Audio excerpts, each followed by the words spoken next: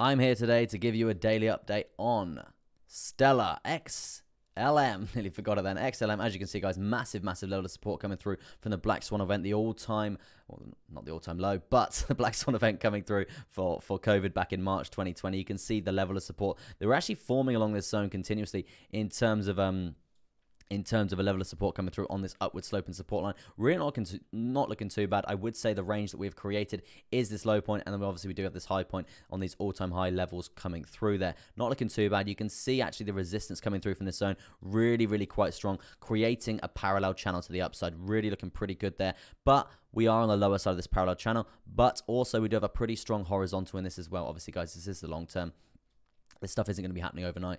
We can see a very nice horizontal coming through as well from these lower highs from the previous like May crash. But what I would say is potential for breakout scenario. And when I say breakout scenario, hello money. It's around 38.69% there, as you can see there. Very nice measure move to the upside here. Breakout scenario around 38%. They're really quite good. So it's definitely something to be looking out for the future there. This is where it gets really quite interesting, just because if we drop down a bit here, you can see we do have a parallel channel, guys. You can see we've got a bit of a range here.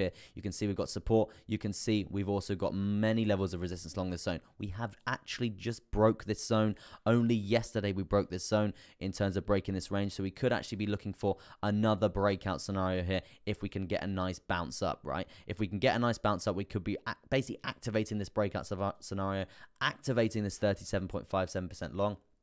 And obviously, staggering take profits all the way up, guys. First take profit is going to be 44 cents 95. As you can see, mass resistance along this zone. Definitely a level of taking profit to be looking out for. Then the next level is going to be around 49 cents 58. That's another point to be looking out for there. And I probably will be banging a few more actually as we actually ride that wave up. You can see resistance coming down from this zone fairly strong as well. And the reason why we do this, guys, it's primarily just because we don't want to be going for this 38% gain there just straight off the bat, because the likelihood of us having reversals along the way is pretty likely, right? And you can basically hit a take profit, and you basically take your stop loss, you move your stop loss to your entry. You've already taken profit. If you have the reversal and you come all the way back down, it's going to be a successful trade at the end of the day. You're still going to be a winner. You're still going to be a winner, guys. It's as simple as that. And also, if you do actually see reversals coming through there, you can actually take profit, and then you can re-enter if the support is actually holding out on previous take profits there.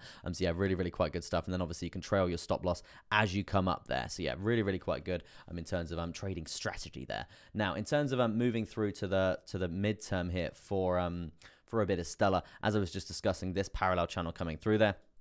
This is the range that we're currently breaking. We are currently in this bit of a trap zone coming through, so if we do lose this level of support, I would expect us to be coming down lower to around this 36 cents there. But yeah, let's see if we can hold this level of support at around 40 there for now. That's going to be the ideal sort of scenario. Let's bring up some moving averages and volume weighted ATR bands.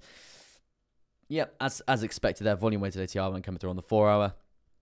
You can see actually the resistance from this zone here, very strong actually. Even if we do get above it there, we are actually seeing a pullback coming through. So this is definitely a point to be looking out for there. If we can get above it, if we can get above the volume weighted ATR band there, we tend to usually sometimes trend above it quite strongly.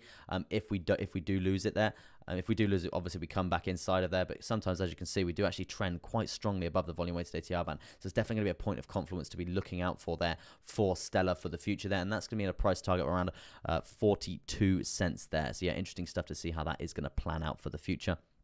But yeah, that's pretty much going to be your daily update today there on Stella.